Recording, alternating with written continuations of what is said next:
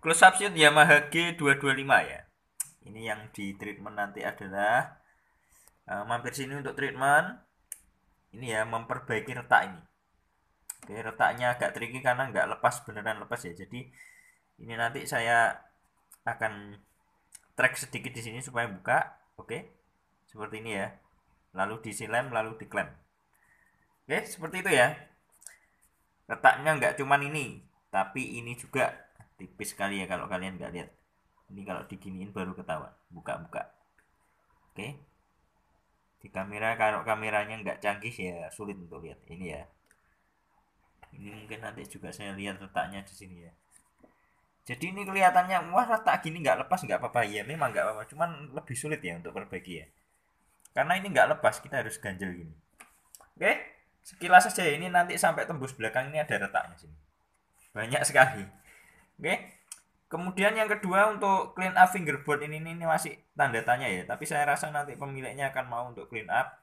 Terus untuk fretnya di poles mirror finish. Oke. Tapi nggak tahu ya nanti gimana konfirmasi dari pemiliknya. Soalnya saya selama saya bikin video ini belum dapat konfirmasinya. Tapi ini hal yang gampang sekali. Nanti tinggal dikonfirmasi aja.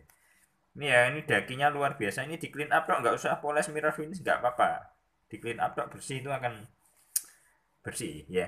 Oke, seperti ini. Bodinya cukup lumayan, nggak ada yang gimana-gimana ya, bocel, cuil-cuil gitu nggak ada. Cuman kalau ini kena bekas strumming ini natural ya. Jadi reliknya natural, bener-bener relik yang karena playwear, bukan karena kebentur itu jadi relik, nggak sama ya. Relik itu nggak seperti itu.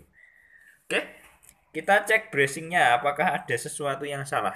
Oke, ini ya kalau kalian nggak simpen gitar kalian dengan soft case, kalau misalkan lama nggak dipakai ini loh, debunya ngumpul di sini. Ini hitam-hitam ini nggak tahu mungkin berjamur ya. Oke, tulangnya bawahnya satu dua tiga. Oke, topnya ya seperti biasa kalau G225 ini nggak ada padding bridge-nya. Tapi ada fan bridge-nya tetap ada. Satu, dua, tiga, empat. Oke, empat fan bridge. Tulangnya satu. Oke. Terus tulang depannya. Nah, ini ya seperti biasanya kalau G225 ini kecil. Terus ini setebal gaban ya. Luar biasa ya. Oke, kalau zaman sekarang nggak ada yang seperti ini. Ini mahal ini ya, pasti ya. Oke, seperti ini aja kok tampaknya nggak ada yang salah dengan gitar ini. Karena datang ke sini dengan senar, dengan normal tension dan saya lihat bridge-nya rata ya. Jadi gitar ini saya cuman ya butuh perawatan. Oke, sekian ya. Terima kasih.